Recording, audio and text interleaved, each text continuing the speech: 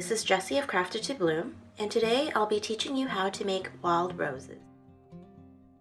You'll need doublet crepe paper. This one here is blush and chiffon.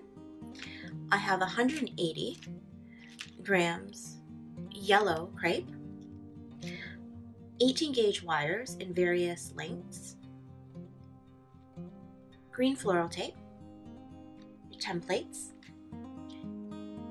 pastels or chalk in orange and in yellow, and an applicator brush. First, what we'll need to do is we will need to prepare the center for the stamen. So take a length of your green floral tape,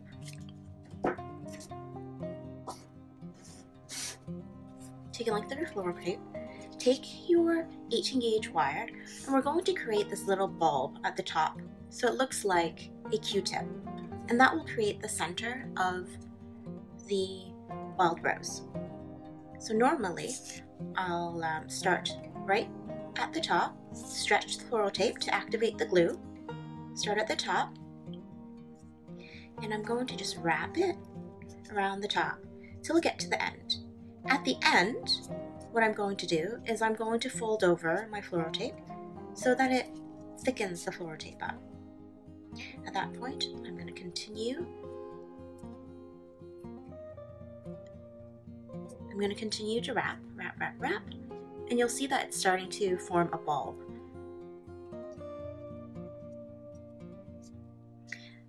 At some point, when I feel that it's big enough, and it looks kind of like a Q-tip end to me, I'll take my floral tape, wrap it along the top so that I get the smooth edge at the top,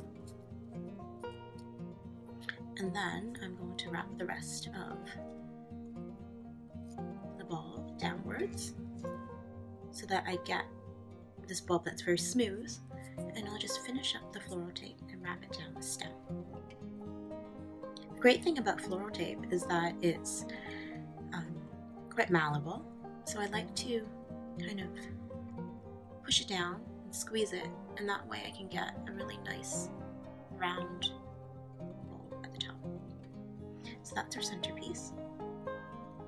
Now we're going to create this yellow part here, which is the yellow fringed stamen.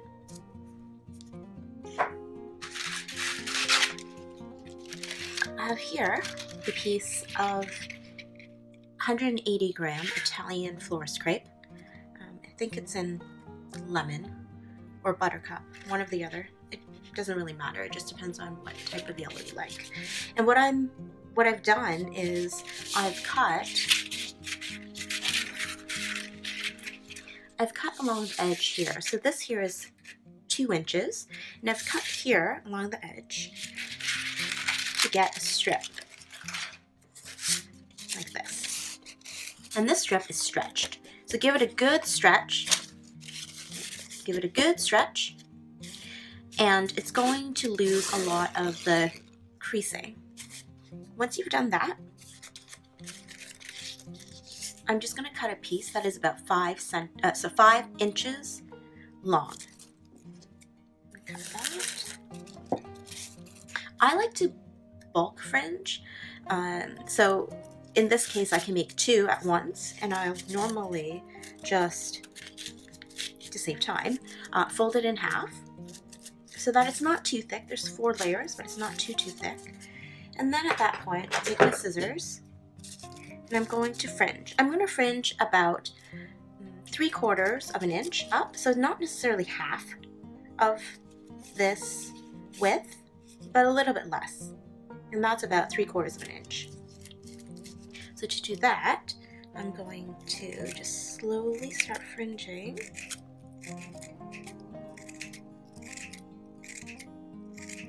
The thickness of the fringe really depends on how you want the flower to look like. I prefer fringes that are very finely cut. But if you're going to make a large flower, then it likely isn't necessary for the fringe to be too fine. it might not actually even look proportional to that large flower. I'm using spring-handled scissors, which are my favorite to use for fringing. They're fantastic because they bounce back and they're much easier on my hand. Now what I'm going to do is I'm going to open it up, and you see that there is a chunk there that I've missed because of the fold. Just go back in there and fringe it out. Also check the ends. The ends tend to be thicker, so then I just go back and clean that up.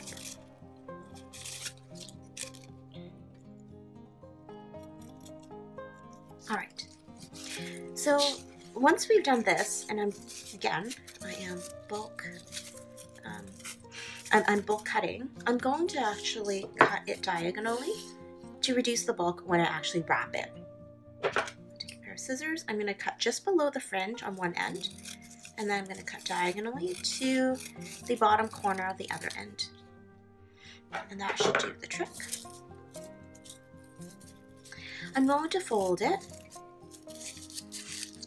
and I like to have stamens that are a little bit unruly, not so straight. So I tend to like to manipulate it a little bit. This is how I do it. I'll just do this. Or if you want, some people twist it. This one I find doesn't really need to be twisted. And then I take the ends of it here, and I just dab it into the pan pastel.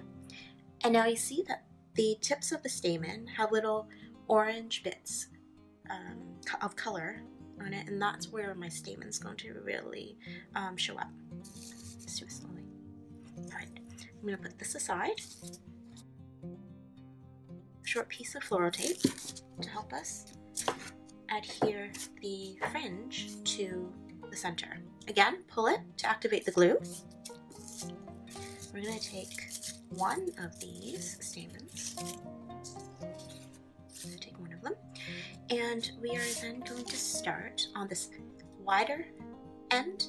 We're going to place the center just on top of the fringe so that the bottom of the fringe lies about maybe half a centimeter down from the top of the Q-tip end.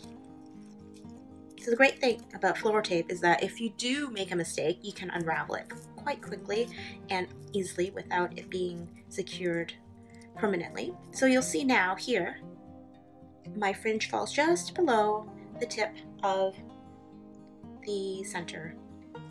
And we're just going to roll and roll, aligning the top of the fringe.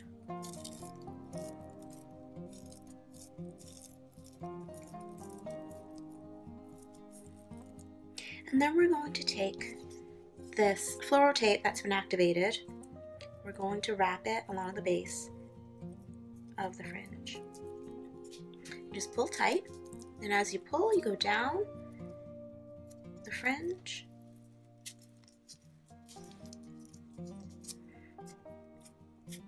Just go all the way down and wrap the rest of the stem. So now you've got something like this. Put your finger in there, into the center, and just open it up gently. If you want, you can always use a tool. For example, a lot of times I use my 16 gauge, and I just kind of poke it out like this. And that way I don't get pan pastel on my fingers. And I'm going to put this aside because we are going to create the petals.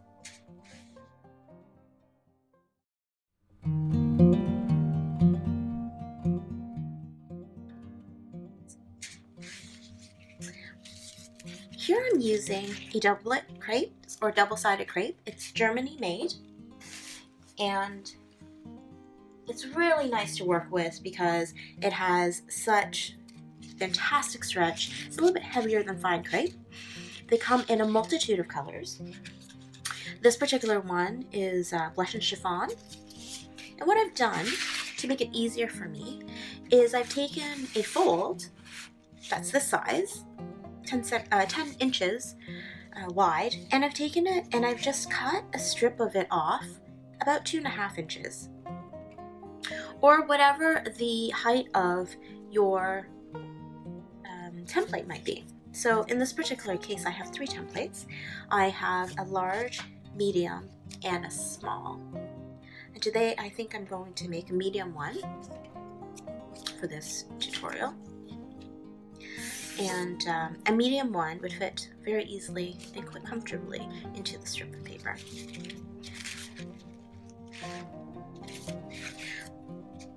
I'm going to work with the pink side up, but it doesn't really matter when you cut it. It's only when you start manipulating the petals that it matters. What I like to do is I like to place the template on top of the strip, and then accordion style fold the strip along the sides of the petal. So here I've got 5 folds, 1, 2, 3, 4, 5, and at this point I'm going to cut it.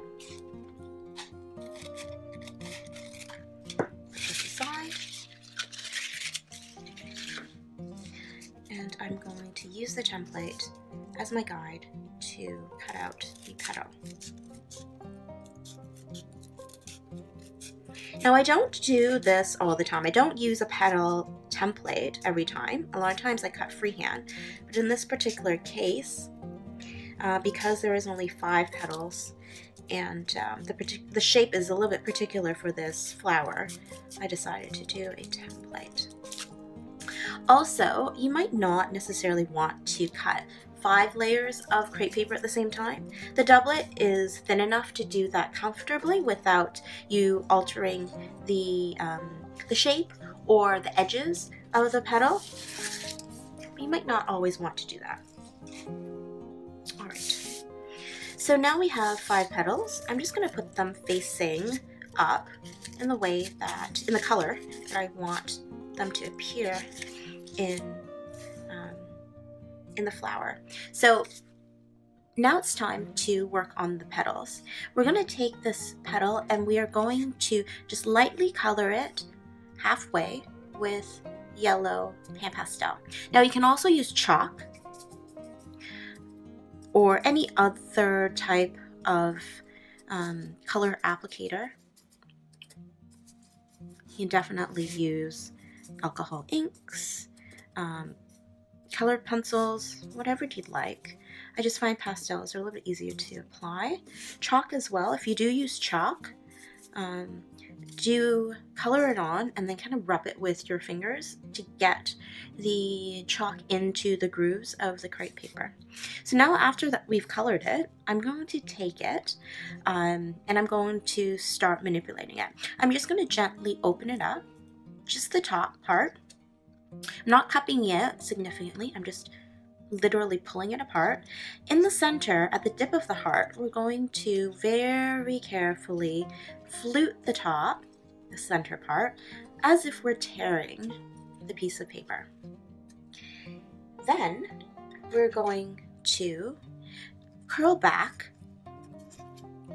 the edges of the heart at the top, like so. You can use a hat pin, you can use a skewer, you can use even your scissors. I'm using a 16 gauge here because it's readily available to me, and I just cut off a section of it whenever I lose it, essentially.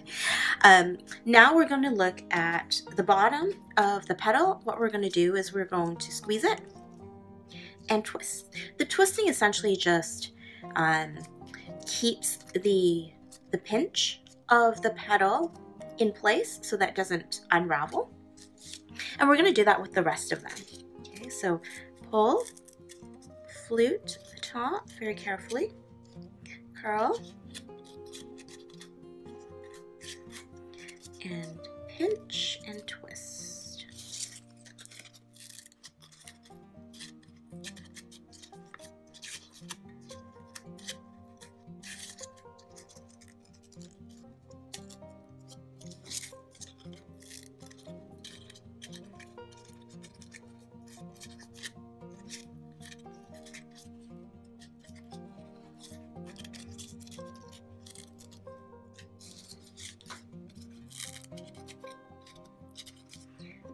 want, you can try using your scissors,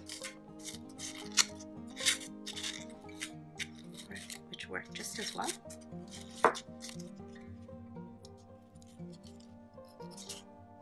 Okay, so now we have 5, and we are going to take our center. We're going to need a strip of floral tape. Pull it to activate it.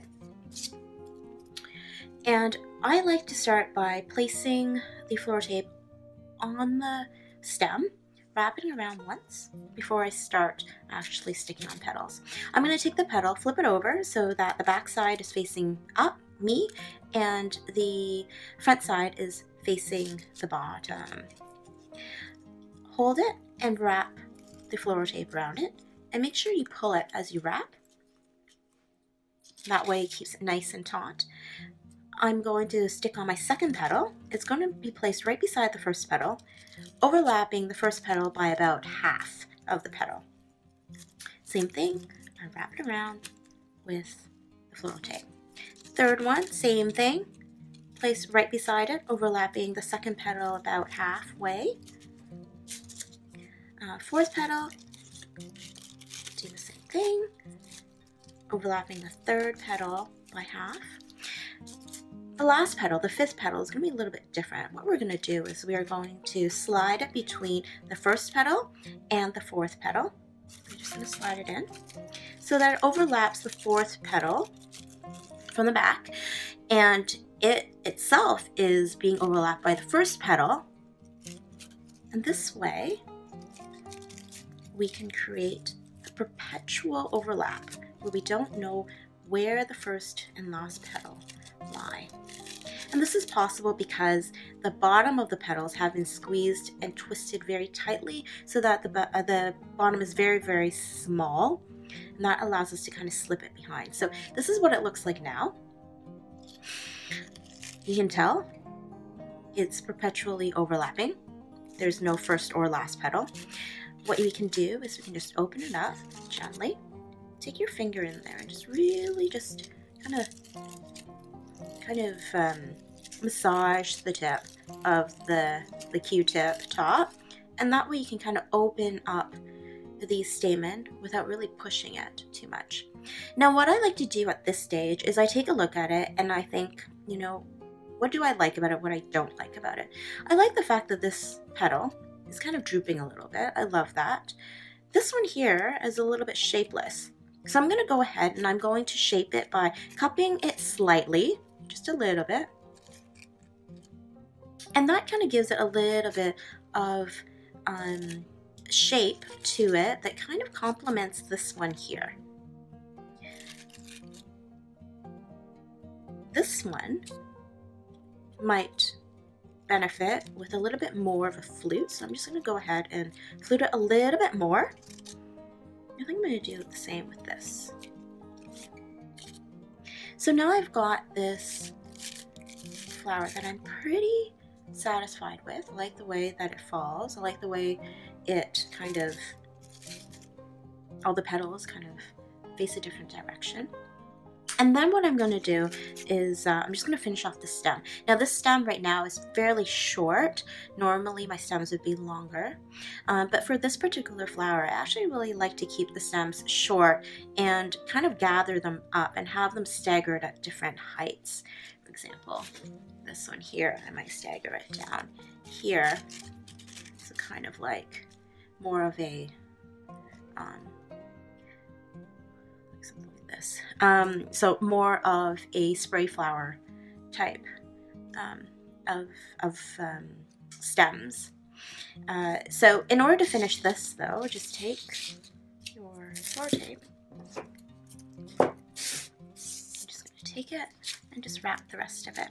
If you'd like, you can add calyxes to the bottom of the flower, so right here, along here. Normally with roses I will put 5 calyxes, and it also covers up the stem, but in this particular flower, the reason why I make it usually is because I need beautiful flowers that are quick to make and that I could make very easily in different colors without having to add a leaf or adding calyxes, which adds extra time to the flower.